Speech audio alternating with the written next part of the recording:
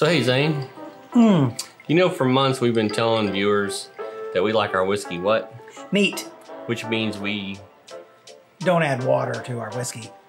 But as of recent, we've been doing episodes where we've added water to our whiskey. Hell, we even did an episode where we added pop to our whiskey. Oh, look at that.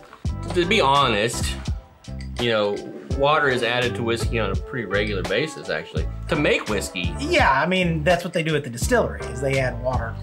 So today I thought we would talk about the what, when, and why you would add water to whiskey. Doesn't that sound great?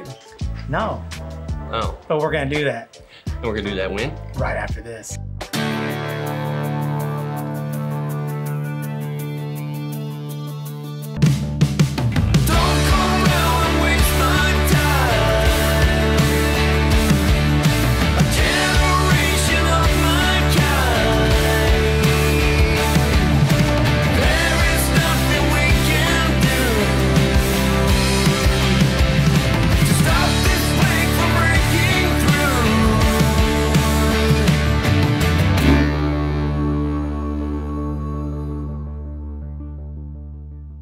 Welcome to Whiskey Pop. My name is Jeff. And I'm Zane. And today we're going to talk about why Jeff adds water to whiskey. I don't add water to, well, occasionally, but yeah, why or why not you would add we're water to going to whiskey. talk about why, when, and how, and what happens to whiskey when you add water to it. That's correct. Because you love water in your whiskey. There's plenty of people that water their whiskey. I don't know. You don't ever add water to your whiskey? I mean, no. We do things that are interesting when we try to, you know, do episodes or yeah, do you know, or things, drop some water to. And who knows? Maybe by the end of this episode, we'll add interesting things to whiskey. Oh God, no. Jeff's a dick. Hell yes, I am. But first, this is Whiskey Pop. So we have to talk about a particular whiskey we're gonna pop open today. This is a Stranahan's Distillery exclusive. Now, the only way you can buy this whiskey is have to go to Stranahan's and pick it up. Now, our lovely producer, Mr. Rochester, David, picked this up for us while he was away a couple weeks ago. And yeah, so we're super happy about that. I'm so super happy. I'm gonna pop it open. Oh my God! Did you hear that? Now, tell us a little bit about this said special. Well, I don't want to say too much because we normally do that when Friday on second pour. But we'll talk about it a little bit because this whiskey is a single malt whiskey. It's extra añejo tequila cask. That means they finished it in a tequila. In a tequila cask. Yeah, so, you know, it's probably gonna taste like, oh. But let's not forget, also, Stranahan's is one of our favorite whiskeys of all time, like cask strength. But I'm gonna be straight up front. I kind of hate tequila, but I bet he's gonna change his mind today. But hey, let's pour this up first. Let's do it. Let's throw down. I like how you're pouring today. It's pretty cute. I like how I'm pouring today too. Yeah, look at you. Not spilling or anything. And of course, Mr. Producer. Since he did go and get the whiskey, well, we'd get him a little bit more. I would think that's only fair. Only fair, right? All right, let's at least sniff it before we try it. And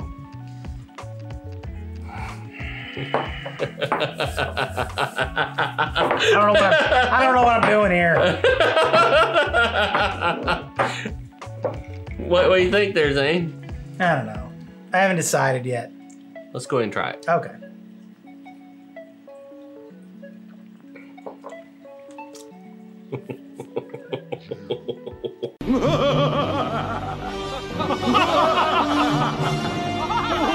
So anyway, we're going to talk about adding water to your whiskey. We are. Whiskey to water. Or water to whiskey? Yeah, we're not talking about miracles here. We're just talking about adding a little this and that. Okay, so whiskey is made up primarily of corn, rye, and malted barley. Corn, rye, malted barley. Malted barley. Occasionally they add like wheat. Yeah. You get your wheated bourbons. Yes. Or occasionally add like some really strange stuff like quinoa. I guess we can wow that. But according to the US government, yes, for bourbon in particular, the only thing you can add to it is water. That's the only thing you can add to it. So water is added into the whiskey as they're making the mash and all the adds are creating the whiskey. Later, the only thing they can add to that whiskey coming out of the barrel is water, which they will do to bring the proof down to whatever that they decide they want you to taste. The palate and so forth. So water is added in whiskey quite often. So it's not crazy with the idea that there's water added to whiskey. Well, yeah, I'm not sitting there going, I like my whiskey neat and there's no water in it, because we know that it's got a lot of water in it. That was the whole point. Yeah. And so when they're adding water to it, they're trying to get to that proof, that flavor for you. So it's supposed to be like that. Right. But things are a little different today too.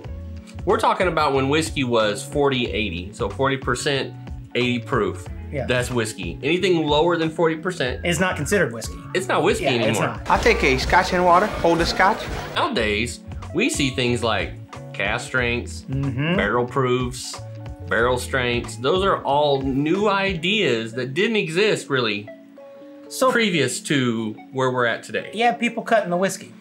Yeah, I mean, people would cut whiskey when it was 40 and 80. So when it was 40%, 80 proof, they were cutting whiskey. Right. I've seen videos like this guy. You take the still water, you put it into the whiskey, reduce it down to 35% alcohol. He's adding like a half a cup of water to his drink before he drinks it. Ugh. I'm like, that is not how you drink whiskey. No. Say it ain't so, Joe. Now, it's even said that Pappy Van Winkle, you know that, Pappy Van Winkle? Yes.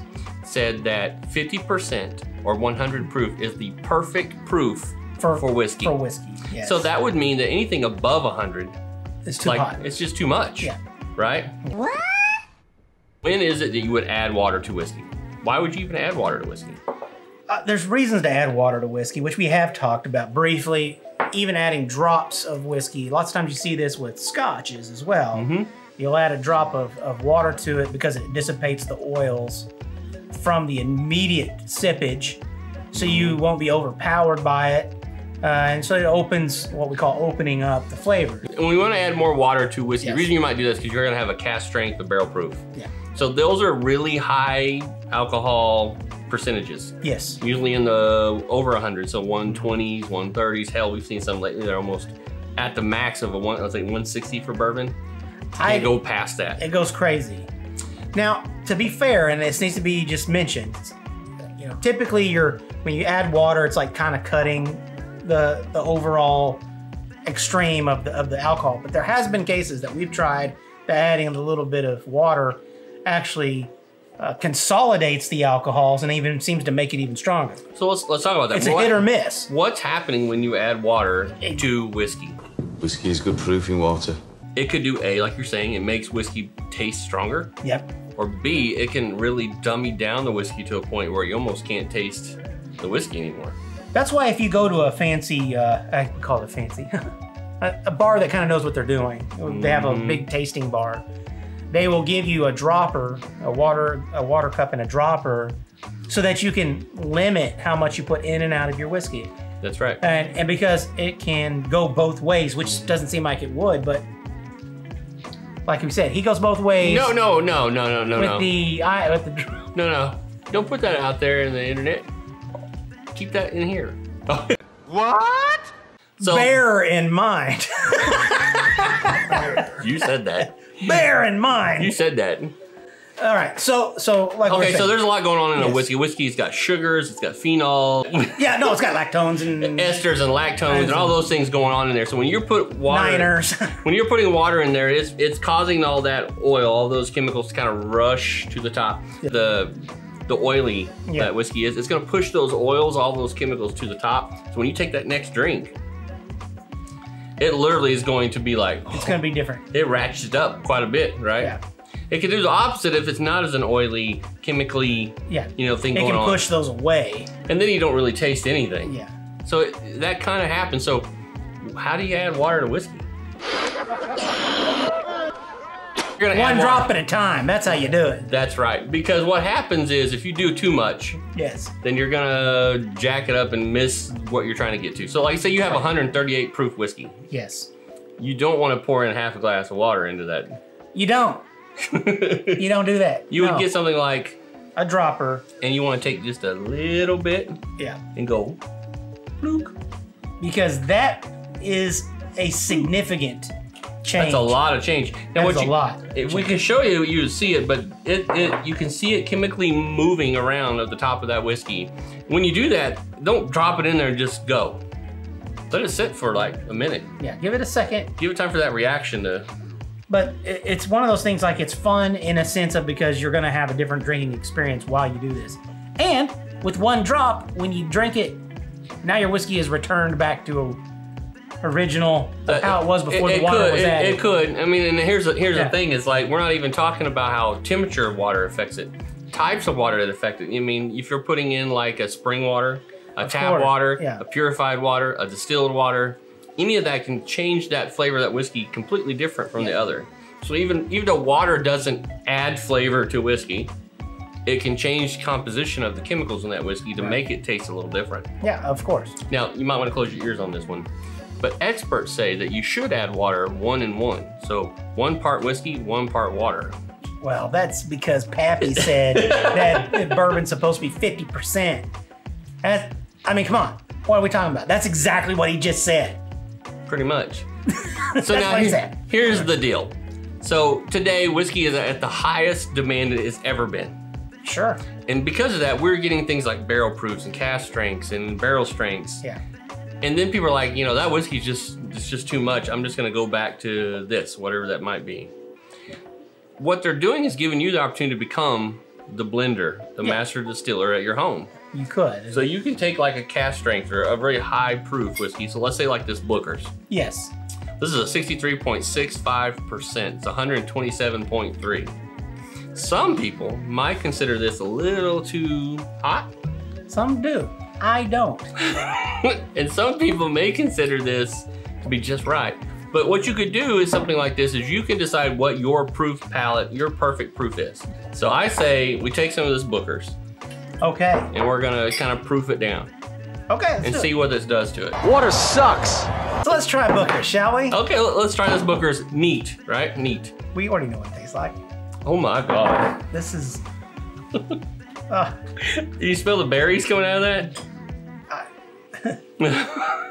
I smell wonder. I wonder what it's gonna taste like here in a minute. I know, let's go ahead and drink this. Okay, so that's awesome. Let's say it was too hot. Oh, ow, it burns. What can I do? So we'll take a drop, okay? So we'll go 1, 2. All right, 2 drops. 1, 2. 2 drops, that's it. Just 2 drops of water. Yeah. We'll let that sit. You can kind of see, looking at it, it's kind of pushy. You can almost see the oils swirling around in there. Smell is not as sharp. It's a little less, right? Yeah. Even with those couple drops. So you want to let it sit there, let it acclimate. Now, You don't want to, really. I don't really want to. I just kind of want to drink some more of it. But to prove the point. 1 minute, 37 seconds later. Okay, it's good. It's been That's 1 good. minute and we'll just pretend. 1 minute later.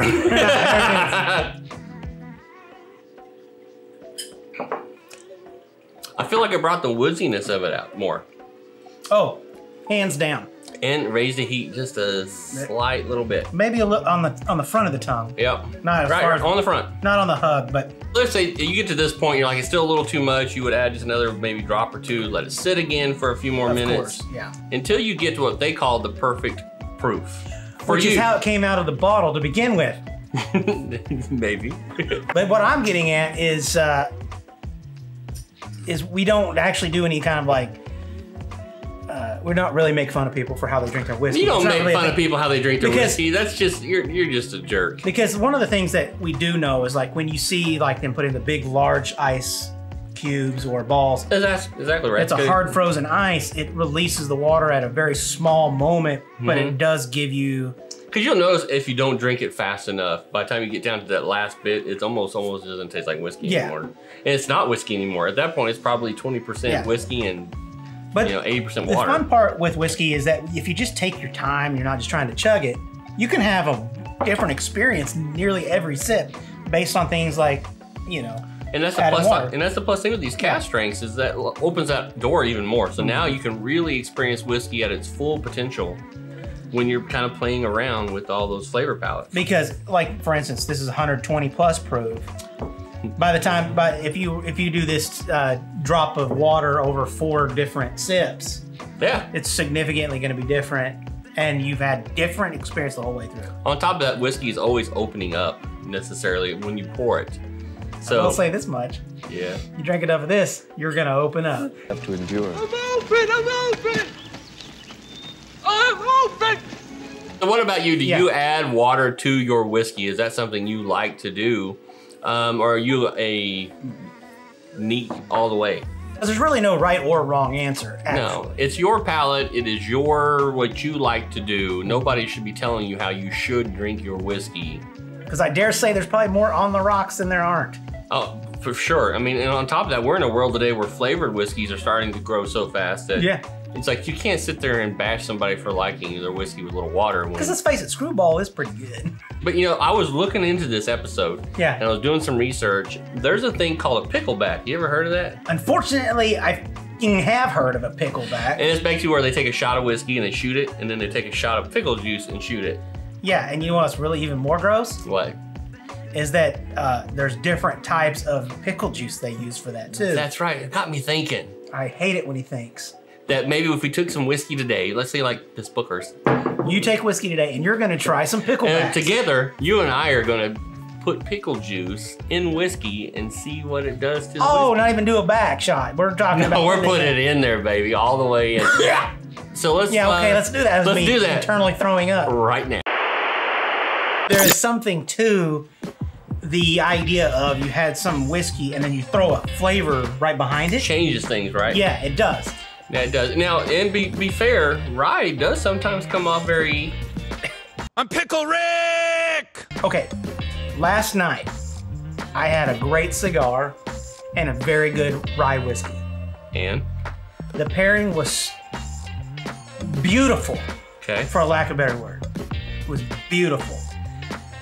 You wouldn't have gotten the same experience without both things. That's the same idea of what this fuck ass we're getting ready to do is kind of about. Remember when he said that, because he's only seen this pickle. He's not seeing the one that's over here. I know it's going to be stupid because it's just the kind of shit he pulls on me. However, you're going to ruin it, aren't you? All right, let's just put a few drops of pickle. I had this big thing I was going to talk about. Keep going. No, all I'm saying is that's why you do things like What? No, keep going. No, don't mind me. You do chocolates, you do things that are different like that, even like really light teas. You are such a bastard. Light teas? Yeah, you're right, light teas. Yeah, I got you. You do teas. I'm there with you. Basically, we're just killing time because what we're gonna do is taste this and see what I say. No! No, it wouldn't do that. Let's smell it. Actually, I don't hate that. That's not bad, right? Y'all heard that here first. Thank God I like pickles. Wait a minute. So let's try this, right? Let's try it. Okay. So bad. I might have put more in yours than mine. It's not that bad right now, actually. It's pretty good, actually. Like, you didn't put anything in his, I'm pretty sure. No, I put a couple of drops in mine. The chicken skin. I think I just had an aneurysm. Oh my gosh. Well, did I mention that I have some hot pickle juice? Oh, why don't we just add that to the horse shit I got in front of me already? Oh, that's a good Let's idea. Let's do that. Oh man. You want to smell it? Yeah, I do. That actually smells good. I like that. Ooh, it is spicy. Oh shit, I might have added a little too much. Oh shit, I got Well, I'm gonna go run 5 miles and I'm gonna drink this for recovery. My whiskey kind of looks green now. So let's... I don't think, obviously, clearly this isn't whiskey anymore. This is a liqueur. Bottoms up.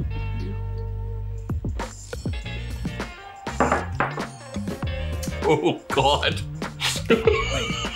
That's so gross. Do you think it changed the whiskey chemically?